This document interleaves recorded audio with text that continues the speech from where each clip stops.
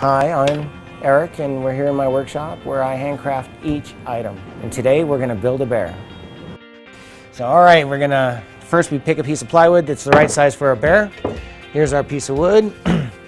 Here's our bear. I'm going to put him down here. As you can see, he fits well inside. And now we're going to transfer our line. I'm using spray paint, just ordinary off-the-shelf spray paint. Sometimes it's blue, sometimes it's black. It's whatever I have left over.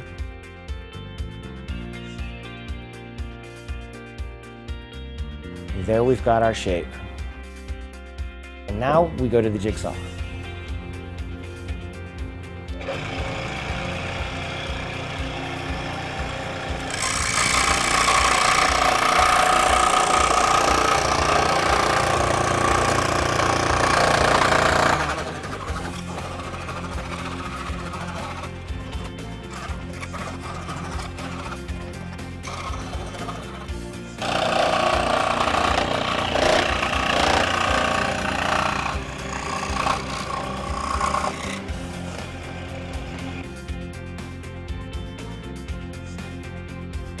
So here's our bear after the jigsaw.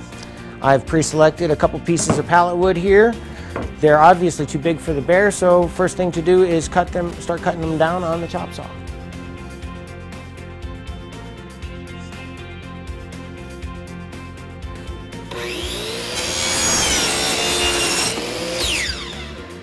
All right, so here's our bear. And I'm going to take a couple of these pieces that I've pre-cut, and I'm going to position them on the bear in a way I like them. And I think that's good. And now I'm going to mark them so I know where to put them back. I'm going to lay them down just outside. Go for the glue. And generously apply glue inside the penciled area.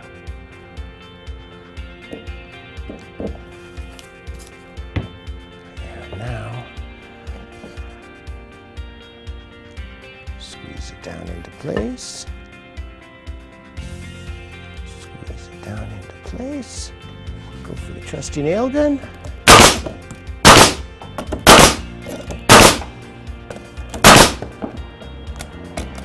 Nails just to hold it in place. And then I go for the next one. And I like to stagger my seams.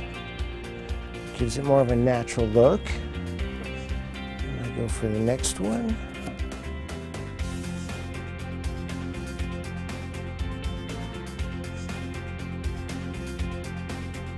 And you keep doing that until it's covered. So you keep going like that and you'll eventually cover your bear entirely like that. All right, now that it's dried overnight, we're going to take it and flip it over, and we're going to grind off all the little nail heads that are sticking out through the back and make it all nice and safe.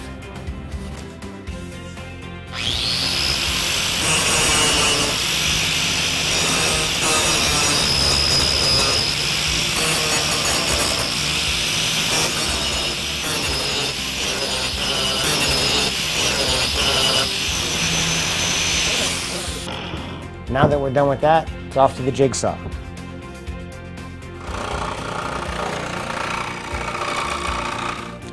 All right, a bear is born. Now we get to torch it. And all I'm using is a straight butane torch.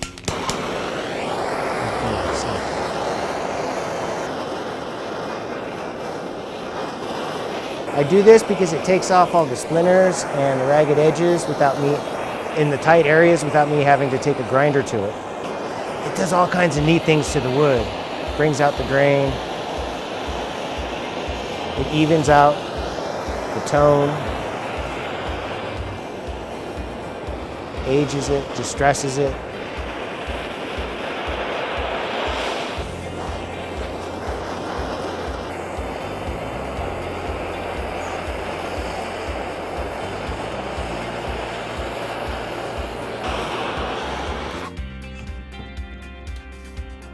And that's it, she's torched. So next we go to the sander and knock off all the char and the ragged edges.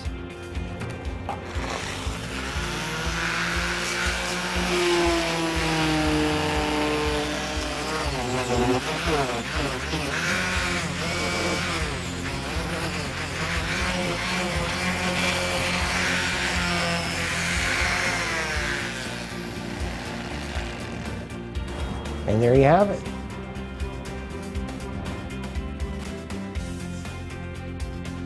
So now that we're done with that, I'm going to carve a couple trees into our bear. I'm going to put him down here and I'm going to clamp him into place so he doesn't move. Get a good clamp on him. And I'm going to take my grinder here. And I'm going to pick my place.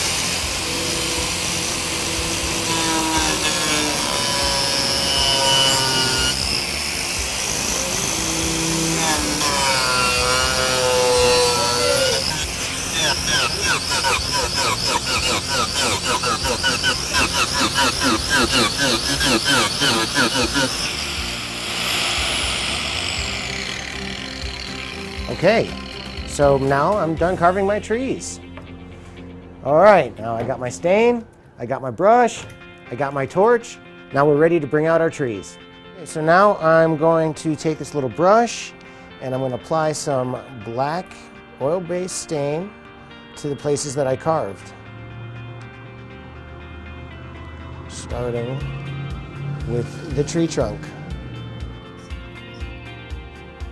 And it's going to take a lot, so I kind of just slap it on in there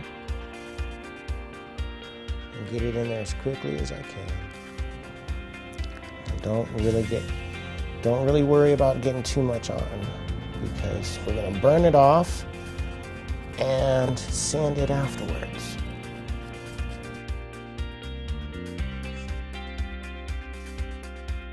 From here, I'm going to play with the sander and the torch until I'm happy with the overall look.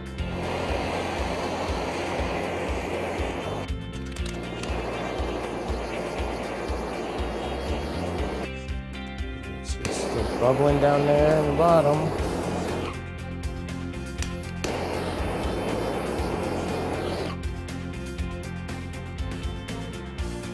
Now we're going to sand it. Get rid of all the excess char and all the spill spots.